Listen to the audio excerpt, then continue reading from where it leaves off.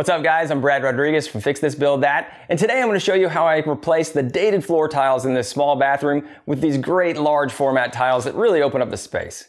Stay tuned, I'll show you just how I did it. This small bathroom has been on our remodel list for a while, and one of the things I hate most about it is the beige tile floor and the dark grout. Now we're remodeling the entire bathroom, so we ripped everything out from the tub to the mirror. Today I'm going to be focusing on the floor install using the new line of tile tools from Rigid. After taking everything else out of the bathroom, I moved on to the floor. I used a large demo bar to pry up the tiles, and it worked really well. Now my subfloor is 3/4 inch OSB with a Ditra underlayment. I'll talk more about that later, but ripping up the tiles actually shouldn't be this easy.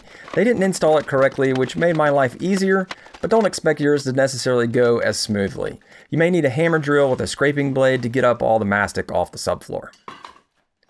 After I installed the tub and the shower, which you'll see in the next video, I started prepping the subfloor for install. Having a flat surface to start is key in any flooring install. My OSB subfloor was mostly flat, but the seams were raised up a bit.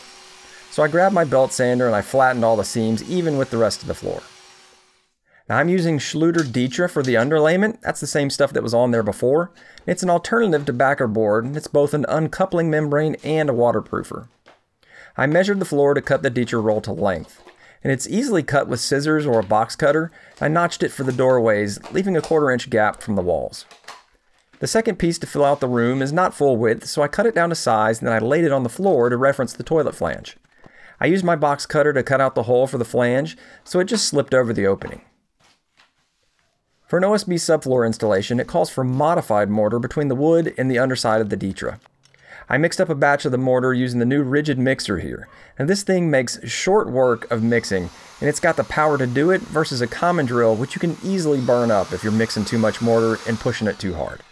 I got the mix to a thick milkshake consistency, then I let it sit to slack and mixed it up again after 10 minutes. Now, I probably could have gone a little wetter with the mix because it did stiffen up some after sitting. And when you're done mixing the mortar, the quickest way to clean your paddle mixer is to put it in a bucket of clean water and run it at high speed. Cleans it in a jiffy. Now for my application, the mortar gets applied with a 1/4 inch by 3/16 inch V-notch trowel. And this could vary depending upon your underlayment and Ditra type, so make sure that you reference the Ditra install handbook. I spread the mortar onto the subfloor and then I laid out the larger piece.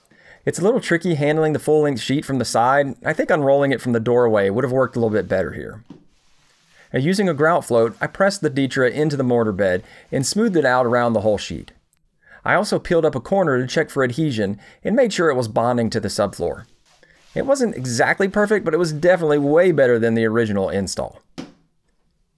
Next, I spread the mortar over the rest of the subfloor and pulled in the smaller sheet of Ditra. The fit was perfect up against the other sheet, and for full waterproofing, a layer of Schluter Curdy band could also be added to this joint. You can actually start laying tile on top of the Ditra right away, but it was late, so I came back the next day to start the tiling. Now, I'm using a 24 by 12 inch large format tile, and it's spent some time trying to figure out the best layout. I used a program called SketchUp to lay out the size of my floor and my tiles with the grout spacing that I wanted. This let me try different staggering and placements to see how they looked right there on the computer screen. My goal was to have as many full tiles as possible and make sure that I didn't have any small slivers near the walls or the doors. We settled on a brick pattern layout with 1/3 of a tile overlap between the tiles. And this helps to reduce lippage when two tiles aren't level with each other, which is more prone on these larger tiles because they aren't always flat. And when using a printed pattern on the tiles, it helps to lay out all the tiles that you have across different boxes so you can avoid duplicates next to each other. If you do have a duplicate that you'll have to use, just make it a cut piece, flip it in for in versus the other one, or hide it underneath the vanity or the toilet. After we got the layout we wanted, we labeled all the tiles and then transferred that to a printout of the computer layout we designed. That way, in the midst of laying the tiles, we could use it as a reference and not get mixed up and put those duplicates back together. If you're new here and you like what you're seeing so far, go ahead and subscribe and say hello down in the comments. The door jambs needed to be cut back a little for my thicker tile and mortar bed. I used a tile and a small spacer to represent the mortar, and I cut the jambs with my JobMax multi-tool. As a final piece of prep work, I slid the tiles under the door jamb and set them in place with spacers just like they'd be at install. Then I used the painter's tape and marked 8 inches on the tile as a reference for my 1/3 overlap, and I figured out the cutoff piece size that I'd need for the front of the door. For the bond between the detra and the tile, I needed to use an unmodified mortar. Unfortunately, they only had unmodified mortar in the gray at my local store. It's better to use a white mortar when you're using light grout if you can get it. I mixed up the mortar the same as before, and while it was slacking, I cut the first half tiles to size that would go against the tub. Now, the most important joints visually here are going to be the ones at the door, so I started in the corner by the door in the tub. And this made the install a little bit harder since typically you would start on the far wall and work your way out row by row, but I didn't want to risk a cumulative error throwing off my joint at that last row by the door. I worked the mortar into the waffle pattern. I back buttered the large tiles to make sure that I had a good bond. Then I set them in place. To space the tiles, I used the rigid level max system. It's a spacer and lippage reducer all in one. The detra is a little tricky to get the hang of. You really have to work the mortar into the waffle print to get it to fill the voids. I used a 1/2 inch by 1/2 inch square notch trowel and worked my way down the wall. After I established that first row by the door in the wall, I worked my way across the front of the tub. I cut the tiles to size as needed, and I set them in place, wiggling them from side to side to collapse the mortar bed lines and get full adhesion on the tile. Again, it helps to check here and make sure that you're getting good coverage when you're doing your tile placement. And this is where the level max system comes into play. There are spacers here for T-joints, straight joints, and four-way joints. And the spacers go under the tiles at the joint, and the stems are threaded. So the top pieces are screwed down. As they're tightened, it pulls all the tiles flush with each other. It's a really cool system. I'll have a link below in the description. You can find out more about them. I worked my way to the far wall, and I needed to make the cuts for the toilet flange. Now at this point, we were in the heat of the moment, and that mastic was setting up, so I didn't film it, but here's how I made the cuts. Curved cuts can be notched out with a wet saw, but I used my angle grinder with a diamond embedded wheel. And the key here is just to take light sweeping cuts and don't let the grinder bog down. And dry cutting tile throws a lot of dust and chips, so make sure you protect your eyes and your lungs too.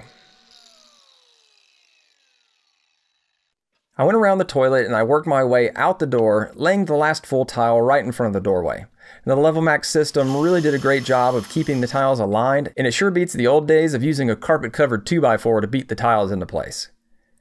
Now, after the mortar dried for 24 hours, I came back to snap off the stems of the spacers. And this part right here is probably the most fun of the whole job.